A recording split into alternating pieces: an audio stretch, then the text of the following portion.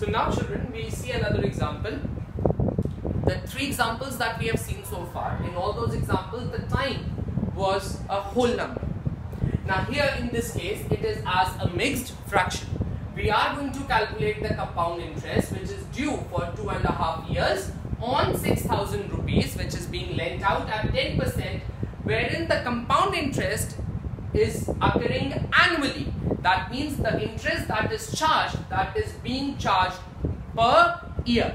But we are only taking, this amount is only being lent out for 2.5 years. So let's see how we go about with these type of questions. We first calculate the interest for the first year. Interest for the first year will again be given as PRT upon 100, wherein the principal will be 6,000. The rate of interest is 10%. The time will be 1 because we are only calculating it for the first year, and this will be divided by 100.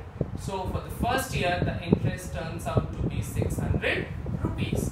We next find the amount due after 1 year. It will be P plus I1. The principal is 6,000 plus 600.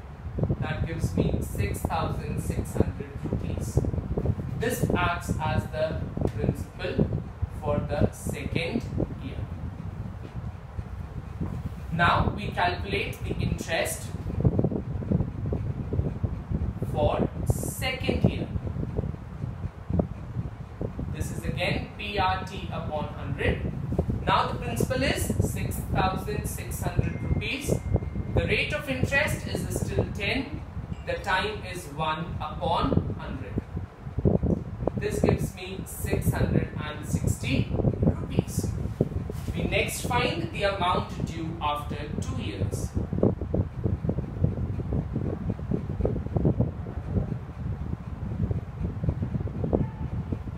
Here it is P plus I2. The principal is 6,600 plus 660, which is 7,260 rupees. This becomes the principal for the next half year, which we have to calculate. Now we have already calculated it for the 2 years. We only have to calculate it for the next half a year. So we write interest for half year. This is again PRT upon 100. The principal is 7,260. The rate of interest is 10. The time in this case, now because we are only calculating it for half a year, the time will be 1 by 2, and it is divided by 100. 2 ones are 2 threes are 6, 6 are 12, and 3. So we get it as 363 rupees. So we find the amount due, which is P plus I3, 7260 plus 363. 6 plus 6 is 12, 6 and 7. So it is 7,623 rupees. We have to calculate the compound interest. It will be amount minus principal. The amount is 7,623 minus 6,000, which is 1,623 rupees. So the compound interest in this case is 1,623 rupees. So if you see here, when the time was 2.5 years, we first calculated the interest for the first year, we calculated the interest for the second year, and finally we calculated the interest for half of the year that was remaining. We have done this because the interest was calculated annually. But we can also come across questions wherein the compound interest is calculated half yearly. Half yearly means in 6 months' time. That means it will be calculated twice in 1 year. So let us see a question on how we will solve that if the compound interest is calculated half yearly.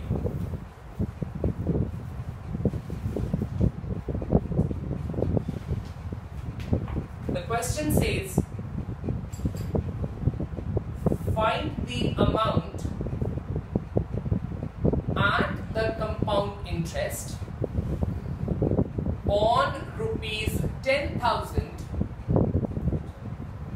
at 8% per annum in 1 year, interest being compounded half yearly. Now, whenever the interest is compounded half yearly, because the rate of interest you see, it is per annum. Per annum means it is yearly. So therefore, before we start with the question, the rate of interest will be, now if the rate of interest is 8% per year, so for half year, how much will be the rate of interest? It will be 8 upon 2% per half year. So that means it will be 4% per half year. We will only do this when the compound interest is calculated half yearly. So in this case, because the interest is per year and the compound interest is calculated half yearly, therefore we change the rate of interest to half yearly. And how do we do that? By dividing this by 2. If the question would have been wherein the compound interest is calculated quarterly, quarterly means 1/4. In that case, if the rate of interest was 8% per annum, we would have calculated the rate of interest per quarter, and it would have been 8 divided by 4, which is 2% per quarter. Now here, first thing that we do is rate of interest. We change it from per year to per half year. The next thing is the time. Now, the time here will always be given by 2 into n, where n is the number of years. So this will give me 2 into 1, which is 2 half years. That means in 1 year there are 2 half years. In 3 years there are 6 half years. In 3 years will correspond to 6 half years. 2.5 years.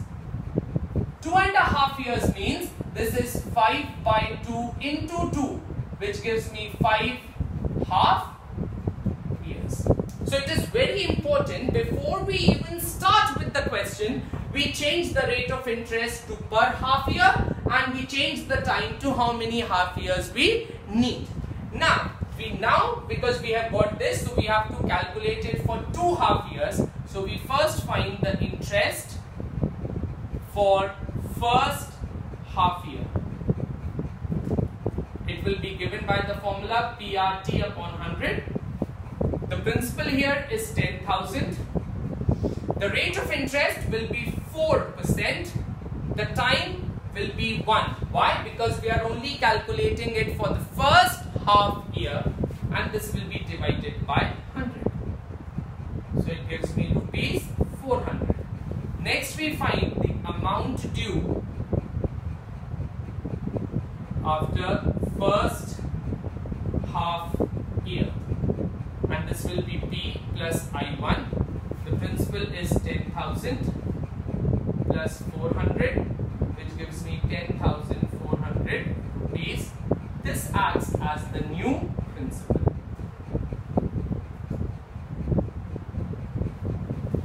Now we have to find the interest for second half year. Interest for second half year. This will again be PRT upon 100. The principal now will be 10,400 rupees. The rate of interest is 4. The time will again be 1 upon 100. We multiply, 4 4s are 16, 4 1s are 4. The interest for the second half year is 416. So we find the amount due, which will be P plus I2. The principal is 10,400 plus 416.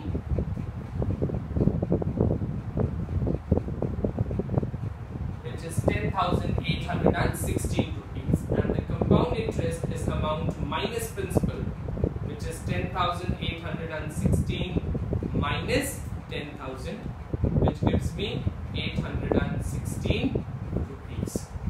So we get the amount due as 10,816 rupees and the compound interest as 816 rupees. What is important to note here is that we have changed, before we applied the first principle, we changed the rate of interest from per year to per half year, and we calculated how many half years will be there in 1 year. If there would have been 3.5 years, if we would have to calculate interest for 3.5 years, so we first change it to a improper fraction. So we write 7/2 and we multiply this by 2, that gives me 7 half years. In case of quarter, we multiply the number of years by 4, because in 1 year there will be 4 quarters. Okay, I hope this example is clear to you on how will you be calculating the compound interest if the interest is calculated half yearly but the rate of interest is given per year. Now in all these questions there hasn't been any sort of a repayment. Now suppose I take a loan and I pay a part of that loan every year. So what happens to the interest? Let us see with the help of an example. The question says Ranbir borrows 20,000 rupees at 12% compound interest. If he repays rupees 8,400 at the end of first year,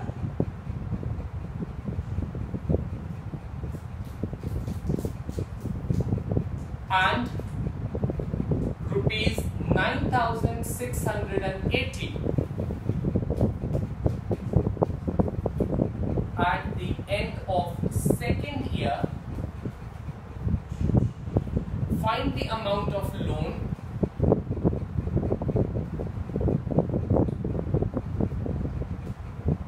outstanding at the beginning of third year.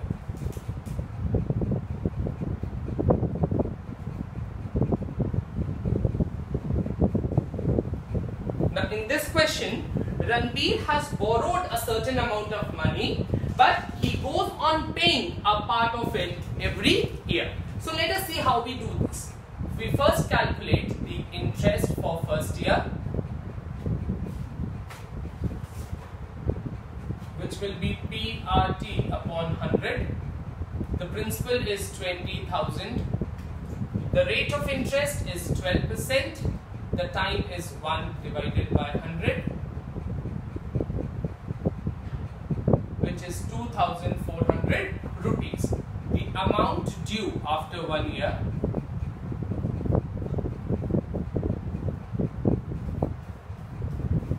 will be P plus I1. The principal is 20,000 plus 2,400 rupees, which is 22,400 rupees. Now this is the amount that Ranbir was supposed to pay after the first year. But how much does he pay? He only pays 8,400. So the amount outstanding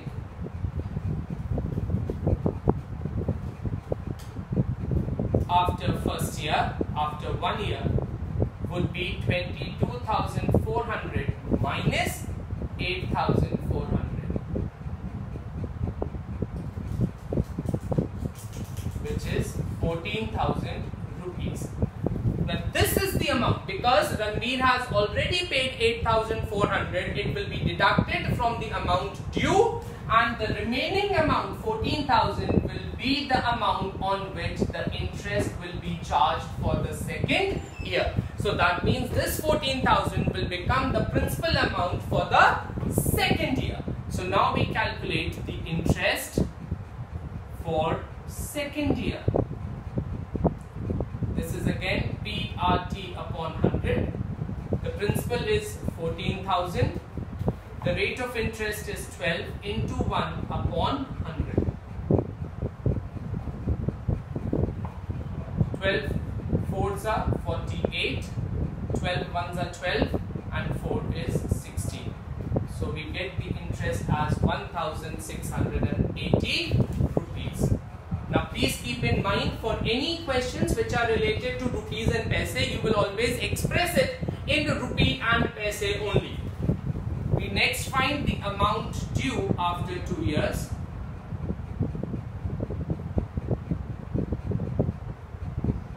Which will be P plus I2. The principal here was 14,000 plus 1,680, which is 15,680. So this was the amount that Ranbir was supposed to pay. But how much did he pay back? He paid 9,680. So the amount outstanding after 2 years will be 15,680 minus 9,680.